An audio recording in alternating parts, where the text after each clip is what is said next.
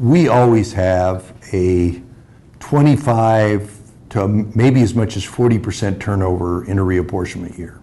This is a reapportionment year. All the districts have been changed. Incumbents had to run against incumbents. Incumbents lost half, 3/4 of their district.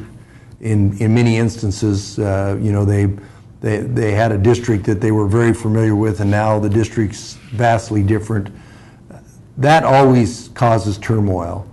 I was an advocate for term limits, but I also wanted the term limits to apply to Congress, and constitutionally there's a problem there. With reapportionment every 10 years, you have pretty darn good turnover in the legislature, and that's just the fact of life. You have change in leadership, you have change in committee assignments. It'll look different, but it always looks different every 10 years.